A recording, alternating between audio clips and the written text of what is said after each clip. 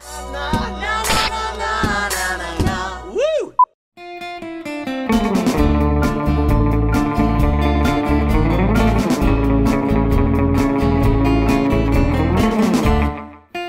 Hello, this is Natalie Henley, Dunedin Sustainability Program Coordinator, here with Amanda Norton and Michael Kouros today. We're here with the Dunedin Green Scene to discuss their transition from about 2,500 square feet of heavily irrigated lawn to 100% native Florida plants. So I just want to start off, thank you Amanda for this transition. I know it was a big undertaking. What really initiated this process? Why did you want to transition to native plants? Well, I purchased the home in October and it just had zero curb appeal.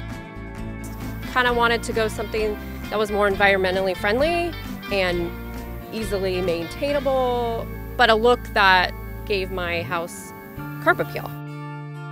As the landscape designer, what are the benefits of having native Florida plants in a part of your landscape? Well, one of the major advantages is these plants are adapted to this area. They're natural to the area, and consequently they require very little maintenance. They are not no maintenance, that's a myth, but they are much lower maintenance. They attract a great number of pollinators, moths, butterflies, all sorts of other wonderful things, including hummingbirds, for instance. In addition, they provide food for birds. Those are not just the local birds, but also migrating species, songbirds, and so on. I'd say the ones that are very impactful, for instance, are the beautyberry and the firebush.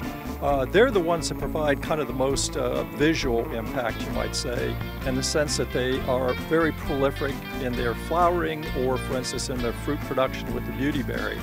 The firebush, as an example, has a bright orange-red flower, you can see, and it flowers the majority of the year.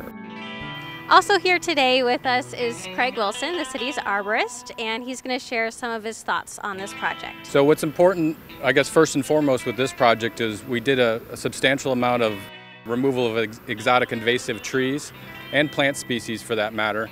And what that does is promote native plants to return back, which there further supports our ecosystem here. Native birds, wildlife, and other insects that should be here will now have the habitat that's appropriate for it. Another important feature that I like is that the plant selection is appropriate for this area. It's drought tolerant, so we won't have to water the plants as much. But what's often overlooked is the plant spacing. You know, all too often we see plants planted too close together, whereas with this project you'll notice some space in between the plants, and that allows them to grow to full maturity. So on this property we have some newly planted Dahoon hollies. You'll see a nice row of them. There's 4 here, and they're really great for birds and other wildlife take natural habitat and nesting in them. There's also they produce a fruit that is very beneficial as well. Some of the things we did in order to reduce the use of turf on this property is we covered it in the areas that weren't actually planted with pine straw, or pine needles as they're sometimes called. In addition, we used shell, which is collected locally, and it's washed to make sure there's no excess saline content. I'm also here today with our Stormwater Program Coordinator, Whitney Marsh. Thank you, Natalie.